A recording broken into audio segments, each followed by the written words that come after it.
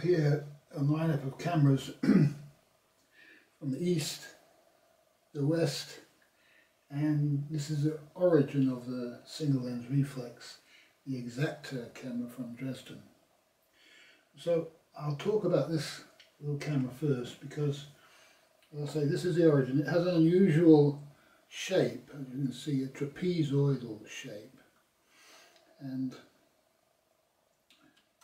very interesting, the study of shapes of objects, and out of a trapezoid is a very dark shape. Out of the dark shape comes a light, so there's a lot of light coming out of a camera like this. The Exakta, this is a single lens reflex camera because it has a housing on top, but once upon a time this Exakta did not have this. This is what you call the pentaprism,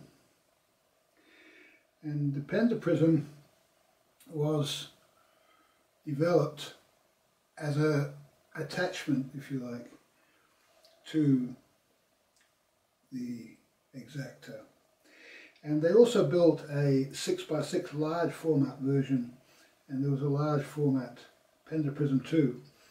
So the large cameras came before the small cameras, I think because the smaller cameras were the most difficult to engineer. Yeah? So the smaller the cameras, the higher level it is in the development of cameras, I suppose. And so the original Exakta, I'll put that down, the original Exakta, you looked down through and out the lens like that. That's how you looked at it. And I have a version of a camera that works like that. I'll show you that camera. This is from a later era than the original of this. And what happens is there is a focusing, housing flips up, and then there's also a magnifying glass here that allows you to focus. You can get close to focus, and then you can lift it up and you can compose from waist level like this, if you like. It's quite a small image, and it's quite awkward because what happens is you move the camera this way and the image moves the other way, and so it's not, it's not a very easy camera to get along with. Yeah. And so professionals got used to it, I suppose, yet amateurs wanted something that they could look through the lens, and of course the professionals too, because the difficulty was with any camera, the reason you want to look through the lens is because if you change the lenses, and these were interchangeable lens cameras, you could put a long focal length lens on like this, and then you have a narrower angle of view, and you need to see that in the viewfinder. So the viewfinder shows you what the camera is seeing exactly, and that allows you to take the photographs that you require. So whilst this camera is, I think from the about 1960, this one, I think, they made these for quite many years from the 1930s. The first one didn't look too dissimilar to this, and this eventually, as I say, got the pentaprism later, and was the first single lens reflex with the removable pentaprism and so on. And anyway, to cut a long story short, why I'm talking about this one is because the cameras, both the Eastern cameras and the Western cameras, evolved from this camera, which was made by IAG company in Dresden, and the name of the camera is the Exakta model. Okay, so that's a background, really. I'll just take 5.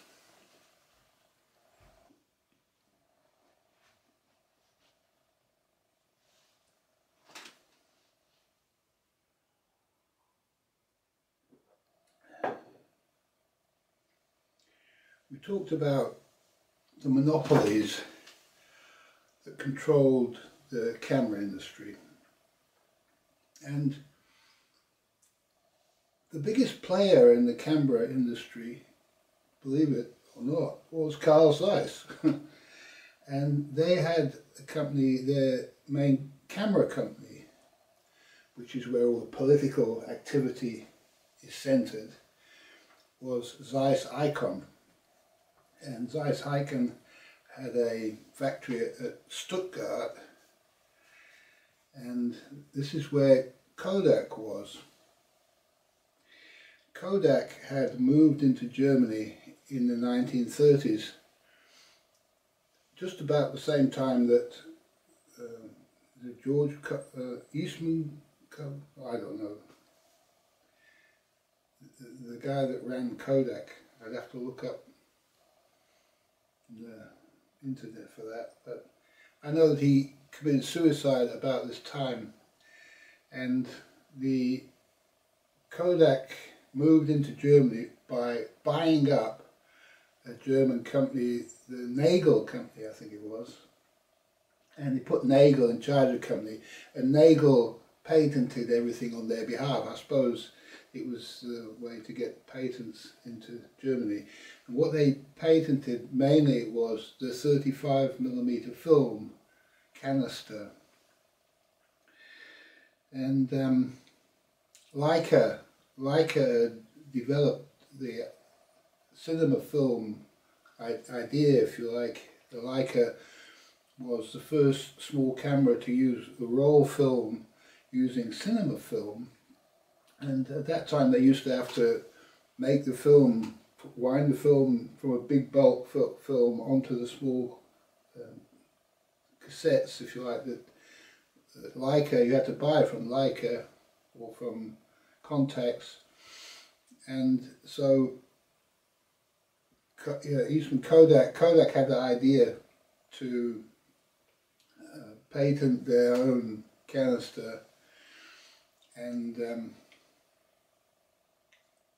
so with the idea to sell the film into the world, really.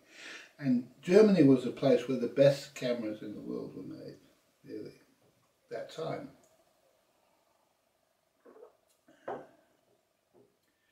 And so it was the start, the 1930s, when the Leica first came out, was the start of a whole new market for photography of amateur and semi-professional artists and people like this, general public moving towards a new format of photography. The old roll film cameras only used to take a few shots, whereas on 35mm we could take 36 pictures. This was the main difference, and this is why people wanted it. And of course the film was probably about the same price as the other film, except you got 36 pictures instead of about 12. So it was quite a big cost saving too. Now, with the improvement in lenses and this sort of thing, 35mm eventually replaced the larger formats because the technology got better. In the same way that digital could do it with a smaller format also. Could replace the 35mm format.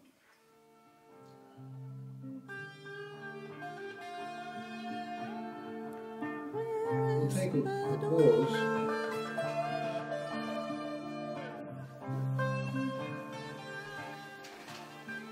Now, we also talked about how the industry was centered around the F-decal shutter of Compur, this Compur shutter.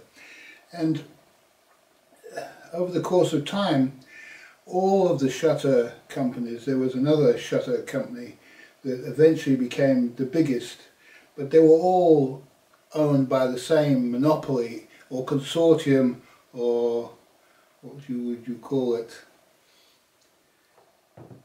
It's really a conspiracy against the consumer, because the idea is that you eliminate the competition. You all work together, the word I'm looking for is as a cartel. You all work together as a cartel, and the whole thing becomes a single monopoly. And this is the state of affairs, and I'm not going to go into the individual complexities of who took over who and what the names changed from what to what. Basically, they were all in it for the money. And so if a company started up that produced something innovative and new, they would simply gobble it up and shut it down and stop them producing it. And so, for example, when Carl Zeiss wanted to respond to the Leica problem, because that was a problem for the rest of the players in the industry, they were making quite old-fashioned looking cameras with bellows in them. I'll put a picture up. And now we have this sleek and neat modern Leica that this was put the fear of God into them. So this was announced in 1934, and it took Zeiss 6 years to come up with a competitor for it, and within that time Leica managed to sell 200,000 Leicas and became the standard in the industry, and so it had a very strong position at the time. But what the people wanted was a Leica body with the Carl Zeiss lens, because the Carl Zeiss lens was superior. Now, I had one of these older Leicas. I had an M2 when I was a student at photography school. I had an M2 Leica, but I also, because I was interested in the history, I managed to find a cheap 3G, Leica 3G, which is pretty much like this. And I thought, well, that'll be interesting to try that out, and maybe the body, you know, I thought, well, it's just going to be just as good, and the body's smaller and so on, so I would like to give that a go. And I think I put one film through it, and there was no way that I was going to accept the quality that was coming out of that lens. It was just not good enough. And so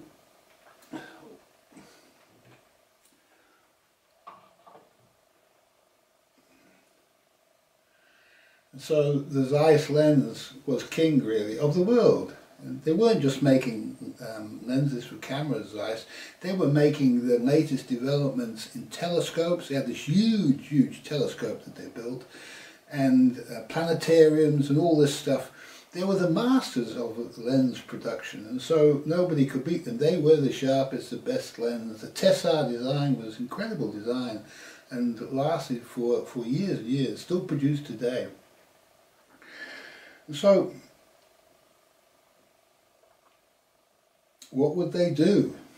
And oh yeah, and so Zeiss Contax, they studied the Leica. They got a guy.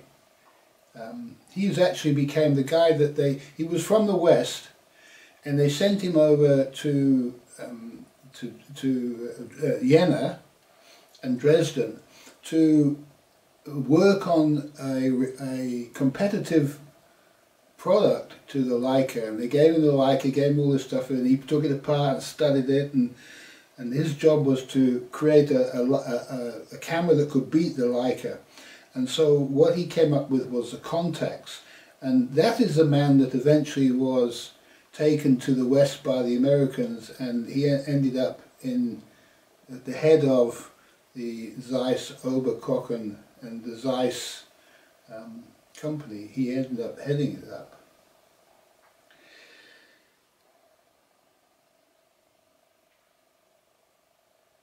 Now, when Zeiss came up with the Contax, they had a big fight with Deckel, because Deckel wrote a very strong letter to Zeiss about the monopoly and how he was breaking their agreement by making cameras with focal plane shutters, and that he had to build it with a Compur shutter, because, you know, they were the men who made the shutters. And so I keep on touching this camera, I don't know why. Let's have the cap off. And so the shutter that they designed for the Contax was a brand new type of shutter. It was a focal plane shutter that ran in the opposite direction to the one that the Leica used, and it was made out of a roller blind of metal. And so they were in a hurry to release this thing because all the time Leica was gaining ground with their sales and dominating this segment with this new market, and all their cameras were, nobody wanted them anymore because, you know, they were old hat. And so they had to rush this camera to market, and it took them 6 years to get this camera to market. That was the, I don't have it here. Let's get it.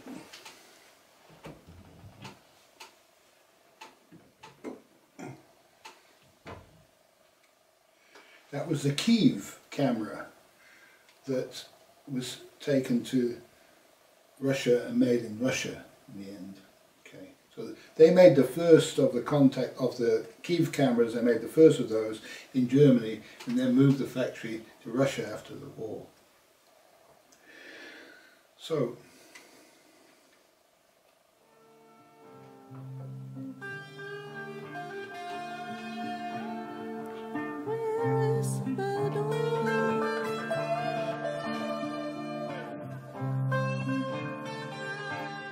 Take 5.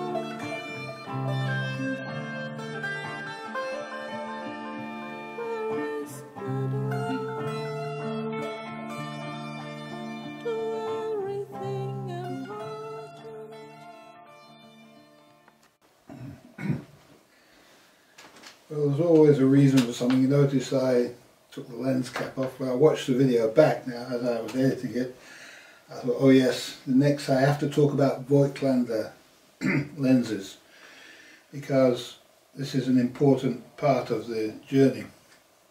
Now,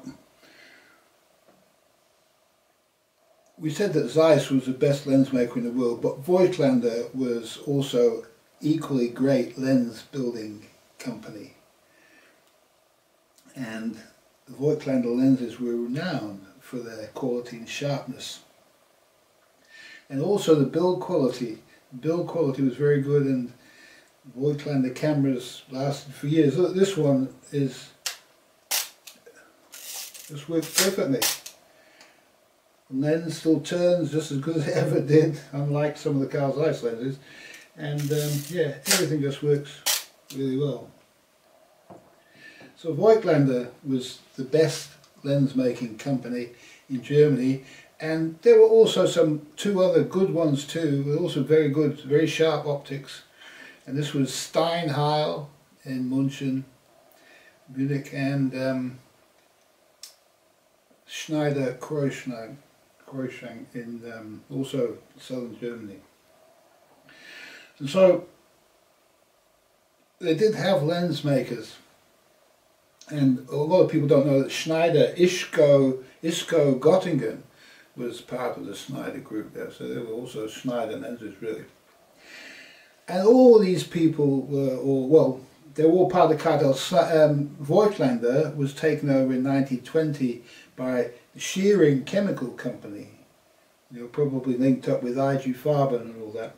So they had their fingers in every pie. The monopolists, the globalists they were. And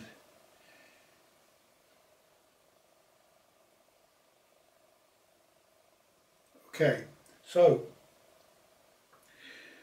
what happened after the war was the development of the single lens reflex camera. I'm not going to go into that because that deserves its own chapter, if you like. And so what I am going to talk about is the development of the single lens reflex in Western Germany, because it took a different route. And after the war, when Zeiss Ikon was made again from nothing, created as a new company, and the name stolen from East Germany and put onto this fake corporation that was now making cameras. They called it Zeiss Ikon, but it wasn't really Zeiss Ikon. The Zeiss Ikon was finished, gone. And Zeiss' home, natural home, is in Jena, in East Germany. And so they started after the war. They saw that the East Germans were producing a single lens reflex camera, and they knew that they had to do the same thing themselves. So the cartel got together, and what they came up with was this object, which is the single lens reflex camera, copied, if you like, from the developments in the West, which was in the East, which was copied from, based on the Exakta. You can actually see the similarities, if you like, of the shape of the body and so on, everything. A few differences. This was the origin of all single lens reflexes. Before the pentaprism, single lens reflex doesn't have to have a pentaprism. Pentaprism is a special type of single lens reflex. So this is what they were developing after the war, the pentaprism single lens reflex, which is what this is. And they decided to put, or they was ordered to put a Compur shutter, which is a leaf shutter, in between the lens and the film. Okay, and so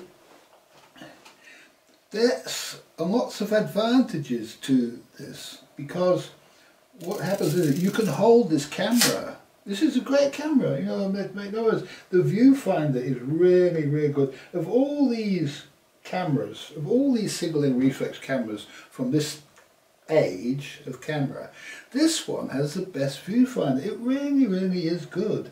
And even the light meter works and everything works in this camera. It's remarkable, really. It's good quality. It's very heavy, and so it's well made. What I don't like about it is its styling. It looks a bit like a coffin, you see, and this was, if you like, the coffin of the death knell of the West German camera industry, because after this camera there was no West German camera industry anymore. This camera was the death knell of it. And how it died was that the successful, or the more financially successful, stable companies in the cartel, they gobbled up the least stable ones, and they just ate each other up until there was just Zeiss Ikon in the end, and IG Farben, Zeiss Ikon, and that was the end of it all, really. And then they gave Rolly purchased what was left. Maybe Rolly wasn't as much of a part of the cartel as everybody else, and then Rolly failed, and so that was the end of it. That was at Braunschweig, which is called Brunswick, I think, in English, but we don't ever use that name, seemingly.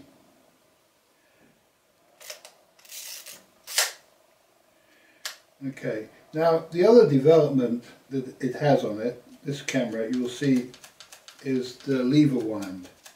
The lever wind was a later development, and the lever wind, I'll put on the screen the first camera with the lever wind. I can't remember exactly which one it was.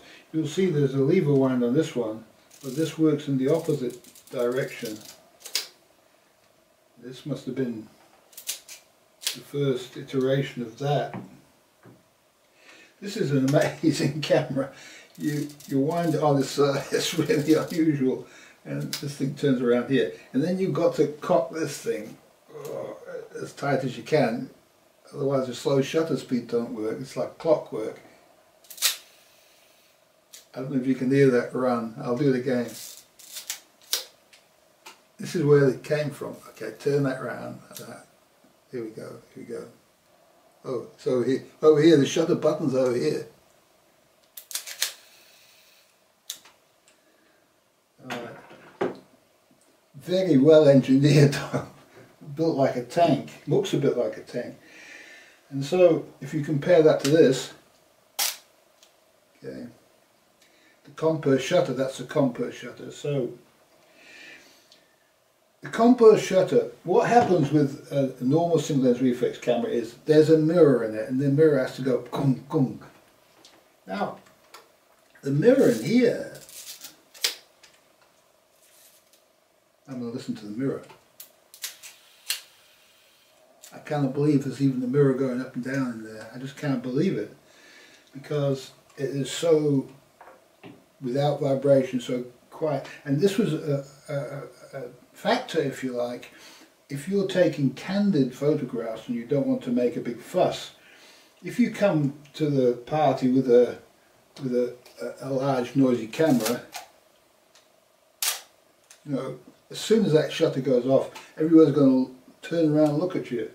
And so one of the things of the Leica was that it had a quiet shutter. Leica's actually quieter than that. And that was part of the evolution of the shutter, was making it quieter. Now, the Compur shutter, because it's a leaf shutter, it's a rotating kind of a shutter, and it's equally balanced, so it doesn't create any vibrations in any direction, up, down. It's circular shutter.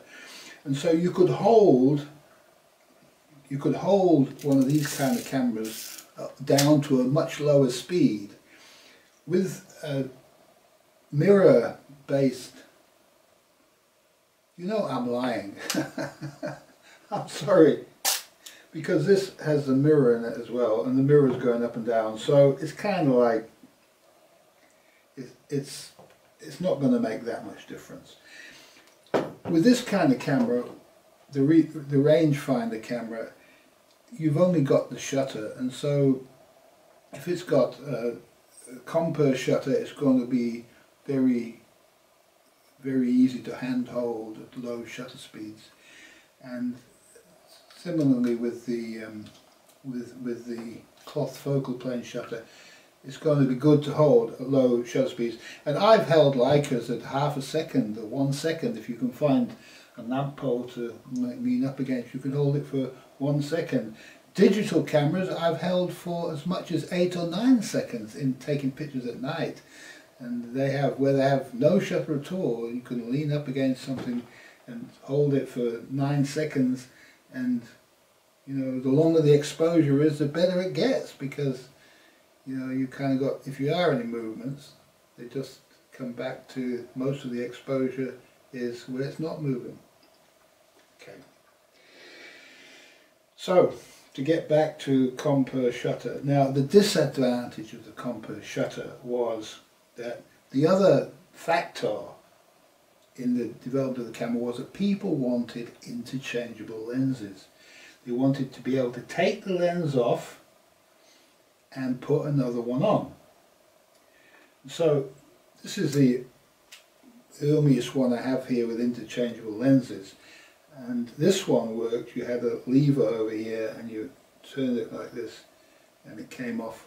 This was a bayonet fitting, okay, a bayonet, and put it back on and it's back again, right? And you could put a bigger lens on it, or a wider angle lens.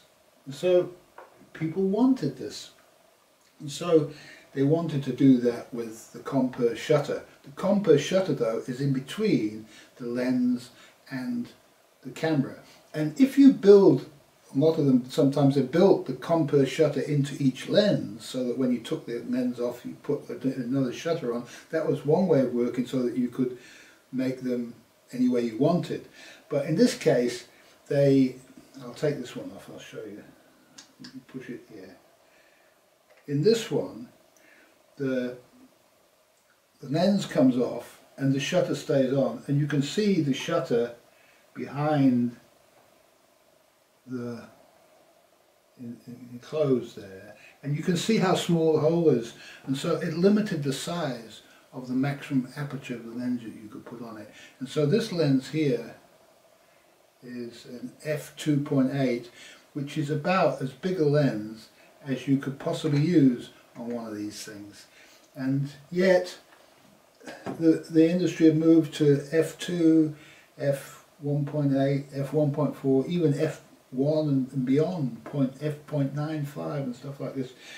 And so they didn't know, the camera cartel didn't know that the future, that they were designing themselves into a corner, but that's exactly what happened. And so they were limited to the lenses that they could build for these things. And also, they used to have them so that the part of the lens was fixed, the 50mm part was fixed, and then you put on extension lenses, so you could put 90mm on, or 135mm on the front, or wide angle lens over the top, and this distorted the image or changed into the focal length, but they couldn't change the rear element. So the designs were limited, and they were never as good as a prime lens of, you know, 35mm or 90mm. They couldn't compete with the image quality of those. And so at the end of the 1950s, towards the end of the 1950s, all of the cartel's cameras looked identical to this one. I'll put some pictures up on the screen to show you the similarities. And the only thing that was different about them was the name. You know, they'd evolved, the cartels had evolved to make style the thing that would differentiate the different brands of cameras. So the Voigtlander had a strange kind of American look to it. Would go hand in hand with your 1950s Cadillac or something like that. And the others, Zeiss Ikon was a bit more German looking, and Kodak had its own character, and I suppose they wanted people to keep on buying the same brand of camera, you know, as you go from generation of camera to generation. If you'd had a Voigtlander in the past, you'd be likely to buy another Voigtlander. If you had a Leica, you buy in the next model Leica, and so on. It was only if you had some kind of issue with the brand that you move. And they all had issues with these cameras, that they weren't happy with the cameras, that they looked at the cameras that were coming in, and the single lens reflexes, which were, this has a screw lens. The M42 screw was originated in Dresden, and this was a camera that revolutionized it, that everybody wanted to go, look at the size of the throat on it, and it can take a much bigger lens. And so this was the future that they missed out on, really, and that Praktica won the war in Germany to make the best priced and most well-made camera for the masses, like the Volkswagen, I suppose. We'll take 5.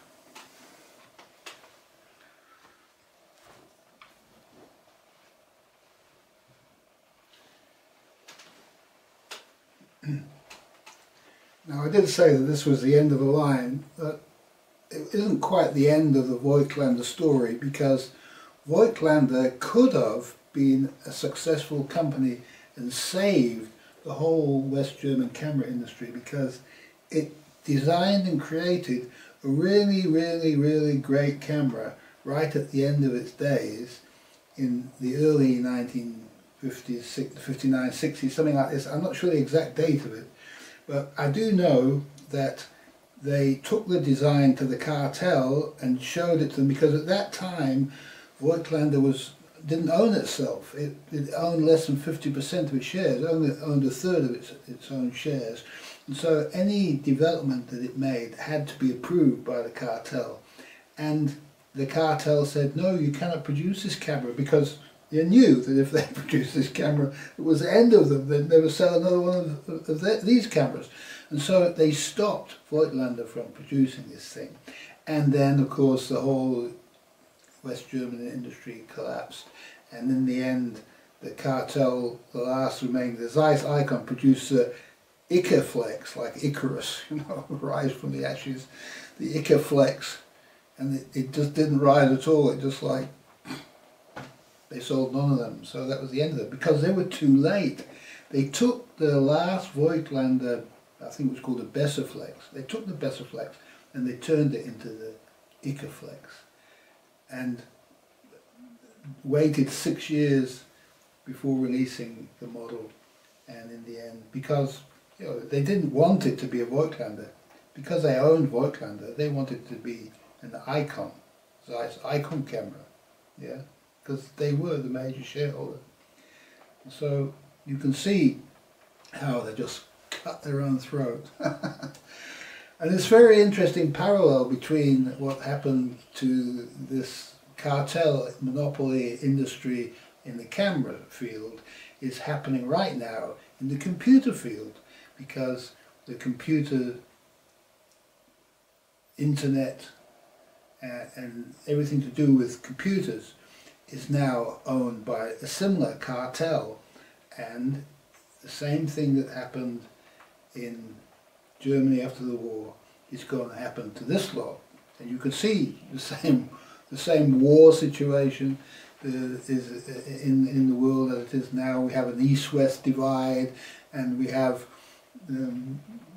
chips being made in the West and protectionism against chips being built in the East, and the developments are all going to come out somewhere else, aren't they? And so, just like what happened in East Germany became king of the camera industry. Okay, we'll leave it at that, and thank you for watching so far. This is the first, if you like, major chapter, end of the first major chapter of the series, and the next chapter is going to be about the journey from this to this. Thank you for watching.